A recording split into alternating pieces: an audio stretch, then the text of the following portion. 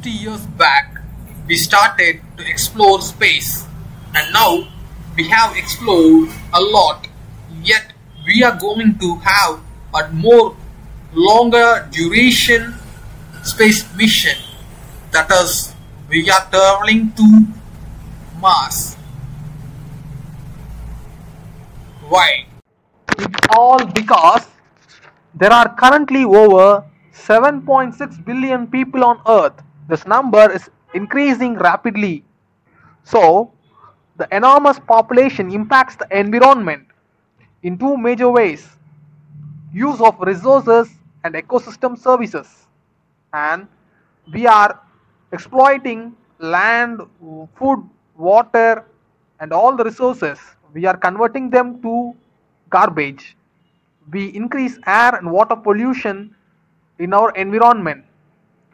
Yet, the life expectancy is also increasing.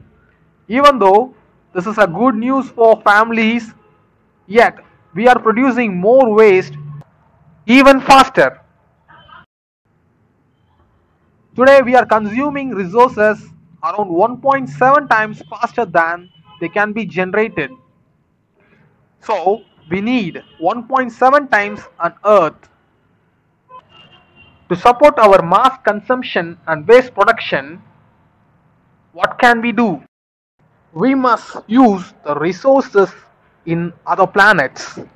We must create missions that can withstand hazardous environments and sustain in outer space and the other planets, so that we can have settlements in the planets around us, and hence we can use the resources of other planets. And hence we have to create a larger rockets that can carry out heavy payloads into the space. Asteroids are also a bigger problem. These asteroids might hit on the surface of Earth and damage our planet. So we need to have more space explorations in order to study about the behavior of asteroids.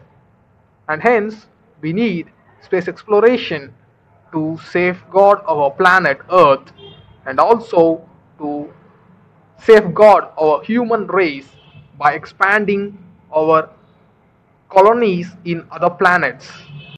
Students, the next session we will be learning more about rockets and rovers. Thank you.